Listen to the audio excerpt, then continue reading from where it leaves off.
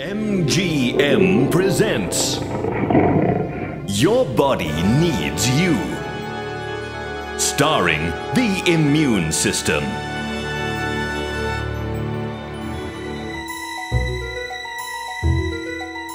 This is your body. These are the three areas that are very important to your immune system. The spine, the thymus gland, and the lymph glands.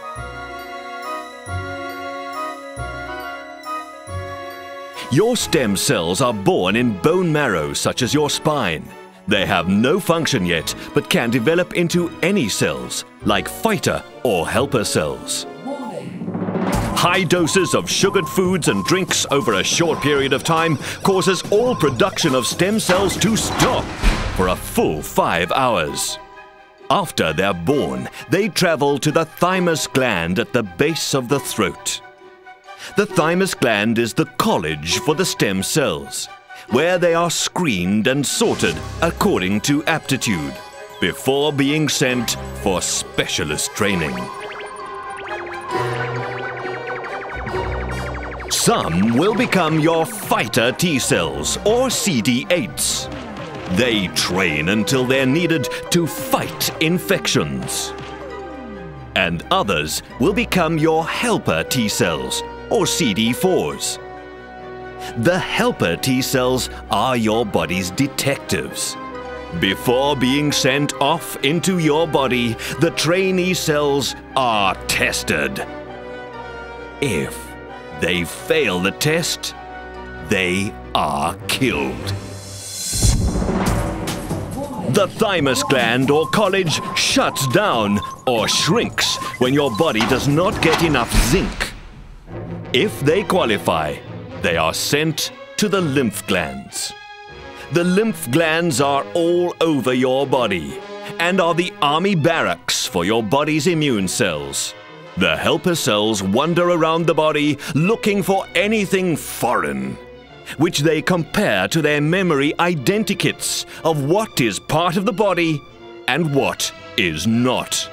A germ enters your body. This is an infection. The helper T cells see this foreign body, the germ, and scans it against its memory banks. It realizes the germ is dangerous. The helper T cell runs to the B cell, a smart cell, and shows it the identity of the germ. The B cell then becomes a massive factory cell and starts to produce chemicals called antibodies. Thousands of antibodies go in search of the identified germ, and once they bump into it, they attach themselves to it like a handcuff. High doses of sugary foods and drinks also stop the production of antibodies.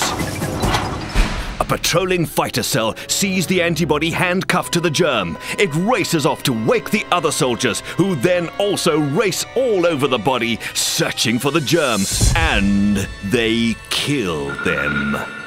When all the germs are dead, the infection is over. You need to drink lots of water when fighting an infection to flush the junk out. An autoimmune illness like arthritis or multiple sclerosis is caused when the helper T cells incorrectly identify a normal, healthy cell as a germ. This leads to the production of antibodies against the healthy cells. And the fighter cells do their job and they kill off the healthy cells.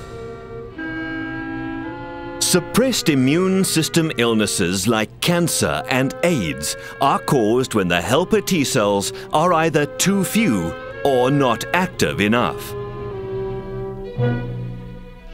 This means that there are too few antibodies produced against the illness, and the fighter cells do not wake up to fight the illness.